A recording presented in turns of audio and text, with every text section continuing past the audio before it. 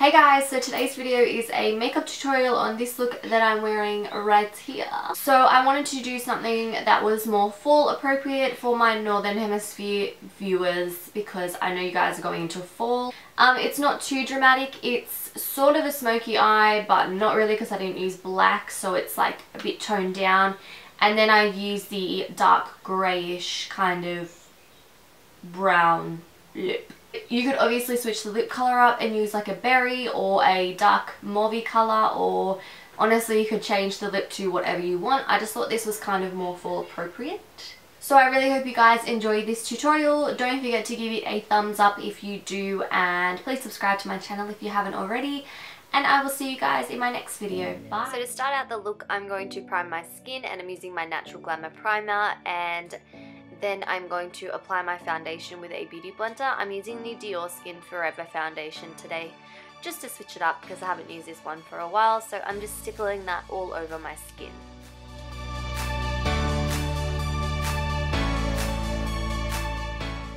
Moving on to the eyes, I'm going to prime my eyelids using my MAC Painterly Paint Pot, and this is my all-time favourite eyeshadow base.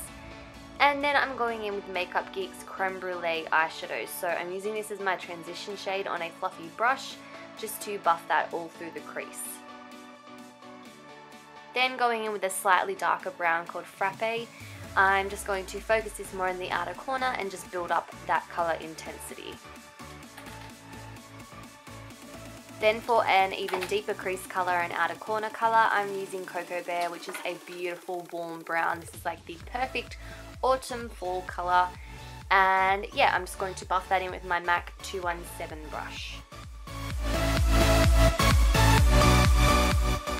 For the lid, I'm going to do a gradient of two foiled eyeshadows. So the first one is called In the Spotlight and it's by Makeup Geek as well, focusing that on the inner portion of the eyelid. And then I'm going to go in with a copper shade called Flamethrower, and I'm going to apply this to the outer third. So you just want to take your time packing these colours on, and then you want to go back in and make sure that the two colours are blended together nicely. So just keep adding as much colour as you need and blending.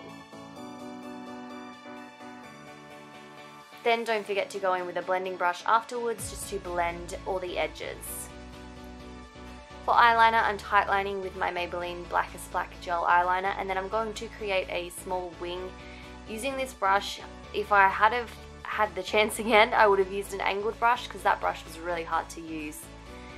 So if you were a beginner, maybe try an angled brush. But I'm just making the eyeliner a bit smudged out so it's not so harsh. Then you just want to curl your lashes and apply a coat of mascara.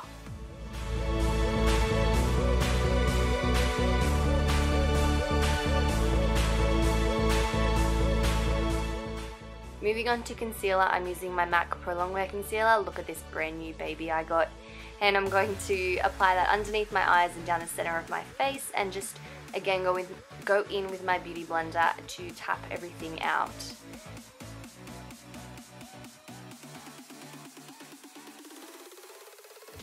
To cream contour, I'm using this Becca foundation stick in the shade Brioche, and I'm going to outline where I want my contour to be, so just underneath my cheekbones and above my hairline and around my temples and that kind of thing.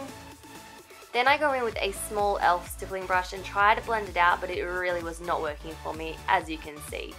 So I decided to take my beauty blender with a bit of MAC Fix Plus on it to make it a bit wetter, and that worked really well to blend my contour out.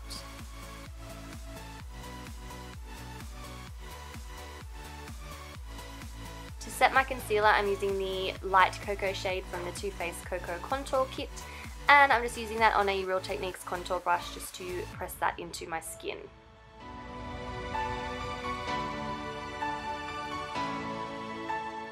Then to bronze up my skin, I'm using the dark cocoa shade, which is a warm brown from the kit, and I'm just going to use an angled fluffy brush to brush that over where I've contoured already. And then to intensify my contour, I'm using the medium cocoa shade on my NARS Ida brush just to really sharpen out the contour.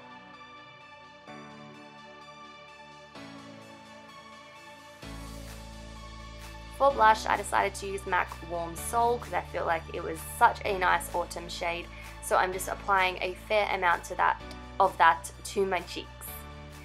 And for a highlight and a glow, I'm using my Mary Luminizer from the Balm.